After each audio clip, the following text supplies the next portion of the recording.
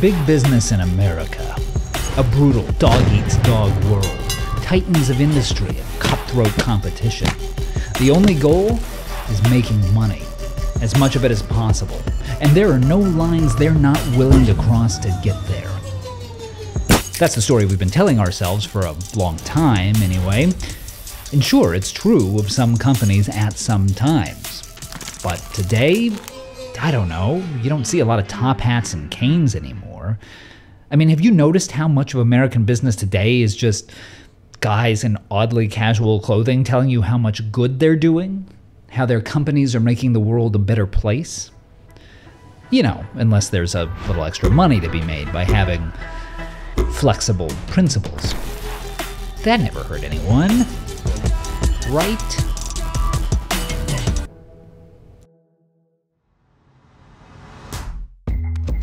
We are living in a golden age of corporate responsibility, at least if you're going by the press releases.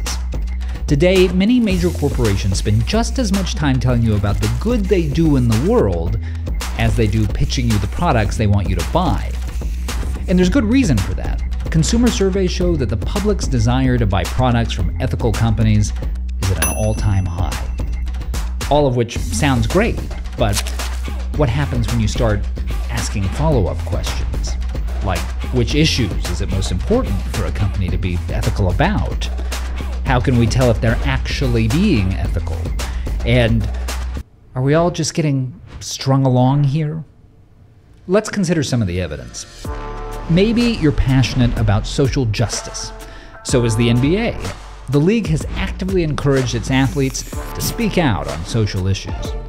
So much so, in fact, that it even allowed players to replace the names on their jerseys with activist slogans. But that concern with social justice doesn't seem to extend to, for instance, China's human rights issues.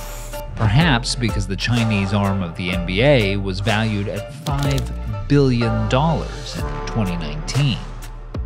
That's when a Houston Rockets executive simply tweeted, "Fight for freedom, stand with Hong Kong." A tweet that quickly got deleted and led to an official apology from the NBA, the Mandarin version of which was a little more groveling than the English version. Because, as the NBA's commissioner later admitted, the tweet cost them hundreds of millions of dollars. Now, maybe the tweet legitimately offended the Chinese people, but it'd be hard to know, since Twitter is banned in China. Maybe you're passionate about empowering women. So were the folks at State Street, the financial services firm that erected the Fearless Girl statue in New York, staring down the famous Wall Street Bull. Upon its installation, the sculpture was hailed in some quarters as a feminist triumph, which made it awkward that the company erected it in the middle of a federal investigation that eventually led to a multi-million-dollar settlement for underpaying female employees. But, you know, details. Maybe you're passionate about gay rights. So is Amazon. In June of 2021, the company celebrated Pride Month by hoisting the pride flag above its Seattle headquarters.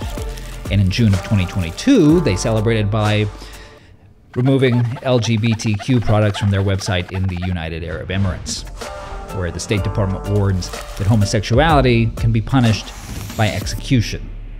Now, sure, there are always going to be some companies who don't quite live up to the values they proclaim, which is why some people think we have to make much more sweeping changes to ensure good corporate citizenship. That's the idea behind the recent trend of ESG investing, which stands for environmental, social, and corporate governance. ESG is supposed to inject investors with a new sense of responsibility, getting them to focus on sustainability and corporate citizenship in addition to the bottom line, which seems reasonable. But here's the bad news. So far, it hasn't done much of either. An analysis of more than 20,000 mutual funds found that the ones with the most sustainable investments underperformed the ones with lower levels of sustainability. Which is maybe okay. After all, the whole idea is that investors might accept a lower return if they think it will make the world a better place. But about that, research from Columbia University and the London School of Economics actually found that the firms in ESG funds had worse track records for complying with environmental and labor laws than those in non-ESG ones. All of which points back to one point. It's easy to say you're in favor of some noble cause. And look, if you're a CEO, it also tends to be good for business. But actually following through on those principles usually comes with sacrifices. And it's not clear how many people are really willing to make them. Are American businesses ready to leave money on the table to stand by their beliefs? Are American consumers willing to pay more or endure more inconvenience to stand by theirs? You can make reasonable arguments for either answer to those questions. But it's hard to make one for getting all of the benefits of having taken a stand without bearing all the costs. So maybe we should all adjust our standards just a tad. Maybe businesses should only make pledges they can actually follow through on. Maybe consumers should be a little more skeptical of slick corporate marketing. And maybe, just maybe, the CEOs could wear a tie every now and again. Is that really so much to ask?